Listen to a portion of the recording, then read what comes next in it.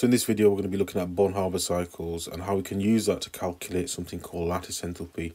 Now, from a previous video, right, we mentioned lattice enthalpy already, but lattice enthalpy, just a reminder, it is the enthalpy change for the formation of 1 mole of an ionic compound from its gaseous ions under standard conditions. Now, if you were to look at an example of lattice enthalpy, right, let's take sodium chloride. We've got 1 mole of it and it's a solid, and we're going to form that from two things. So that's going to be sodium ions that are going to be a gas, and then also we're going to form them from chloride ions, which is also going to be a gas as well. Now, to do this in the laboratory, to form exactly 1 mole of a solid ionic lattice, it's actually pretty hard. It's next to impossible. And so instead, what we can actually do is we can create something called a Born-Haber energy cycle, and we can work out lattice enthalpy indirectly using ideas of Hess's law. And there's several bits of information that you need to do this, right?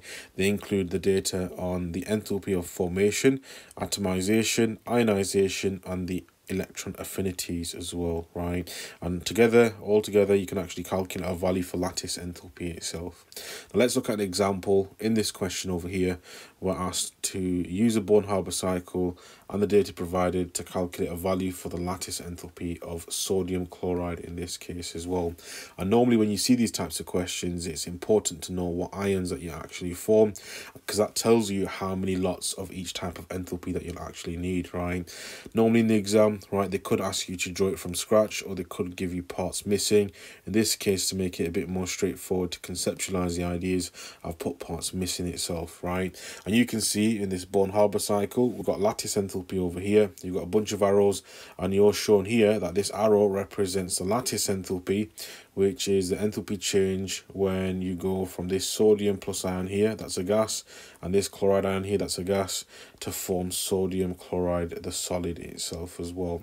We can't calculate that, but we can use the information given in the table over here, right, to calculate it indirectly itself as well. So what we're saying is that this enthalpy change is equal to all of this is enthalpy change itself, and that's what we need to calculate.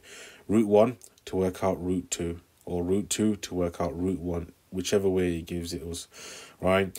Now, just to bear some things in mind, when we look at arrows, the direction of the arrows are quite important when it comes to Born-Haber cycles.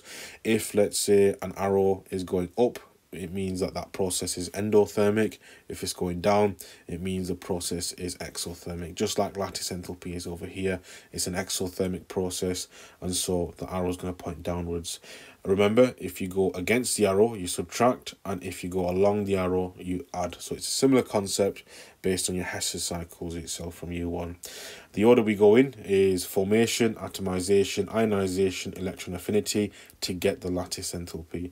And so let's say if I were to start off, we'll start off over here. We've got sodium chloride as a solid, right? We need to think about the first arrow, which is going to be formation, where we're looking at our elements in our standard states that actually make up 1 mole of sodium chloride. And that's going to be sodium, which is a solid, and then it's also going to be half a molecule of chlorine, because remember, it needs to balance, and we need to only have 1 mole of sodium chloride there as well. So we'll say that that is our formation step done, and this arrow represents the enthalpy change of formation itself, right? What about the next arrow? Well, we need to atomize our two substances over here. I'm going to start off with sodium, right, and then I'll do chlorine in a separate step. To atomize it, I need to form 1 mole of gaseous atoms. So in that case, sodium solid is going to turn to sodium gas, right, and I'm going to be left with chlorine untouched, which is still a gas and it's still a diatomic molecule. And then in the next step, right, I'm going to atomize the chlorine itself. So I'm going to have 1 mole of chlorine atoms in that case, and I'm still going to have sodium, which is going to stay as a gas itself. Yeah, so there's our enthalpy change of atomization done over here, and I'm going to put it in brackets as well in terms of what's been atomized. So in this case, we've got atomization, and it's going to be sodium.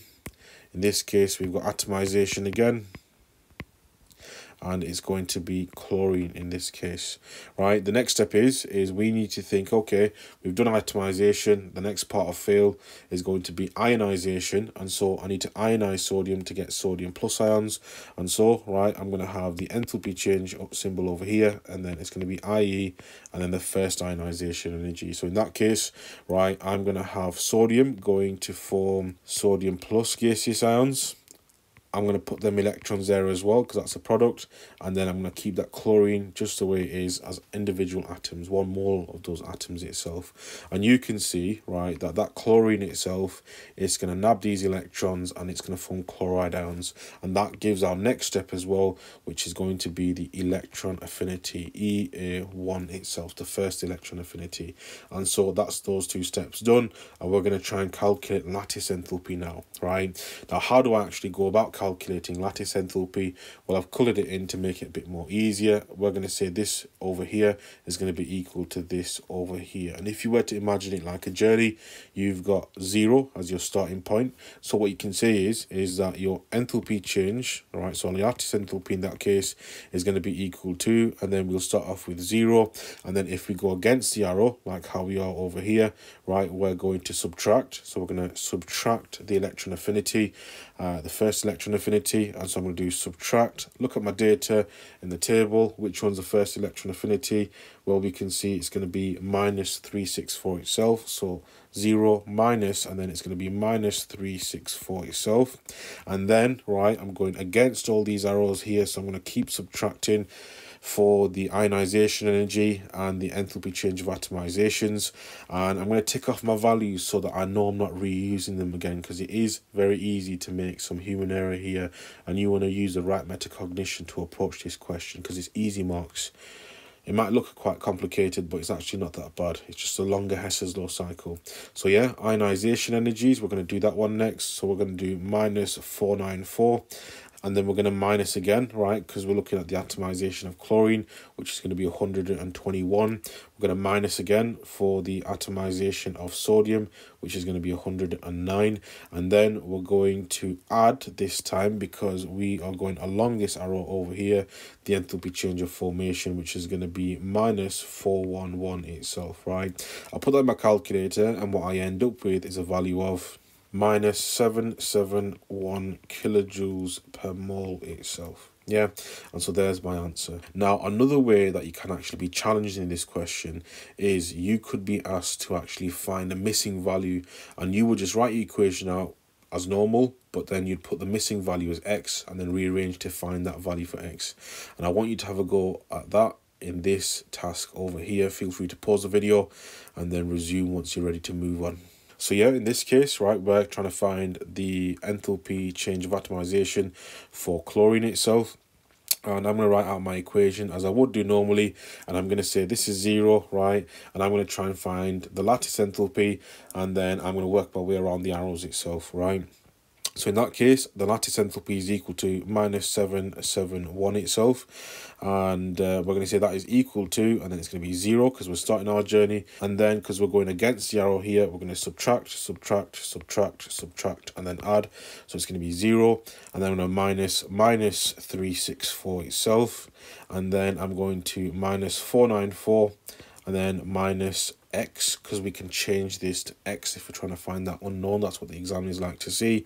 And then we're going to minus 109, and then we're going to add, because we're going along that arrow over here for the enthalpy change of formation, minus 411 kilojoules per mole itself. Now the thing is, normally you would just calculate a value for the lattice enthalpy, but in this case I'm not going to. I'm going to rearrange to find x by moving everything else to the other side, or I could just move x to the other side and move the minus 771 to the other side.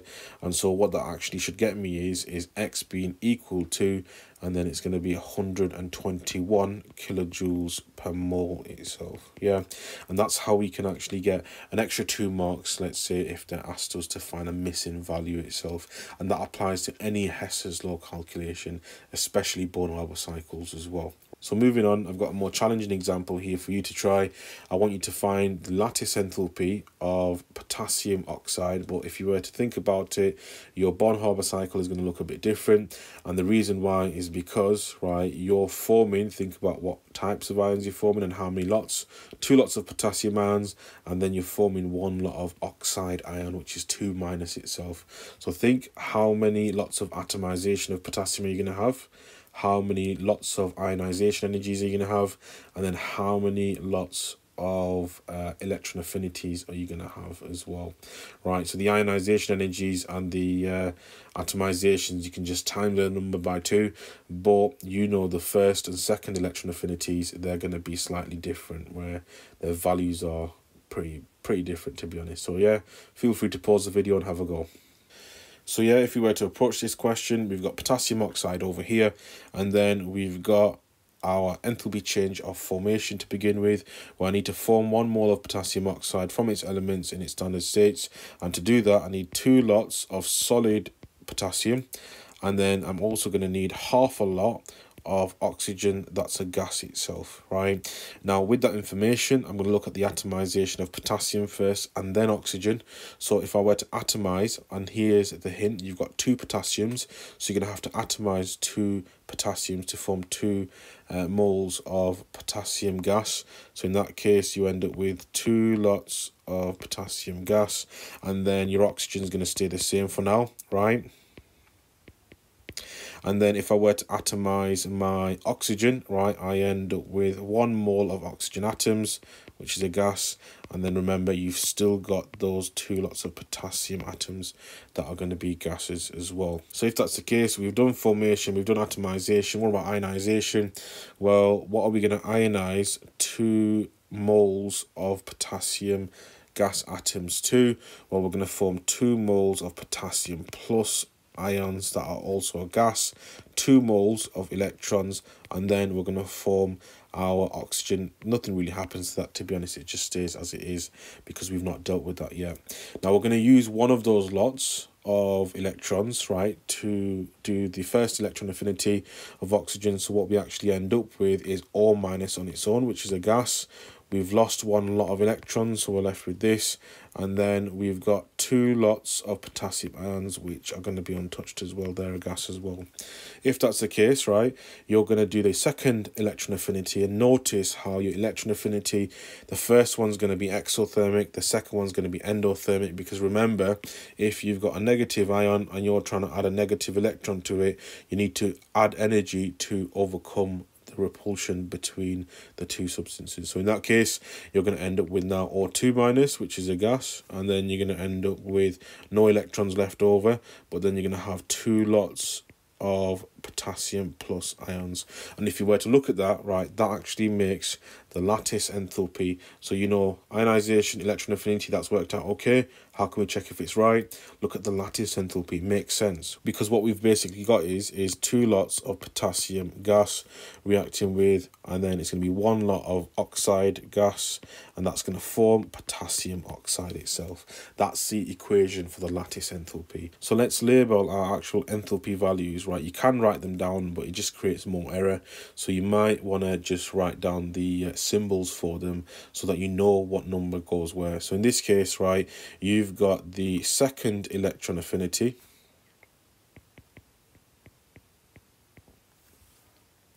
You've got the first electron affinity.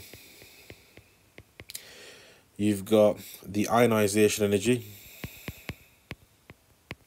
But remember, you're going to have 2 lots of them because you're ionizing 2 moles. You've got the enthalpy change of atomization of oxygen. You've got the enthalpy change of atomization of potassium, but remember that's going to be times by 2 because you've got 2 moles, and then you've got the enthalpy change of formation in this case for potassium oxide itself. So now that you've got your kind of diagram sorted, right, you know that this is going to be equal to all of this, and you've got to form an equation taking into account the arrows, which direction you're going in, and so on. So I'm going to start off by saying delta HLE is equal to, I'm going to start off with this being 0. I'm going to subtract a value for the electron affinity. I'm going to start off at 0 again. I'm going to subtract a value for the electron affinity, the second electron affinity, which is 790, ticking it off as I go along. The next thing I'm going to subtract is the first electron affinity, and so that's going to be minus 141. And then I'm going to subtract, right, in the next case, because I'm going against the arrow still over here, 2 lots of the first ionization energy. And then I'm going to subtract the atomization of oxygen, because we've got that next as well, and we're going against the arrow itself. So in that case, minus 249, and then we're going to subtract, because again we're going against the arrow, the atomization of potassium now, but we've got 2 lots being atomized, so it's going to be 2 times by 89 itself. And then, right, we're going to add, because we're going along the arrow in this case, a value for the enthalpy change of formation. So in that case, that is going to have a value of minus 363 itself. I am kind of running out of space here, so I might just move that all to the left, along with this little circle here. And if we were to put that in our calculator, what we actually end up with as a value is minus 22 and then 77, and that's going to be in kilojoules per mole itself. And in this type of question, you would get roughly about 4 or 5 marks maybe.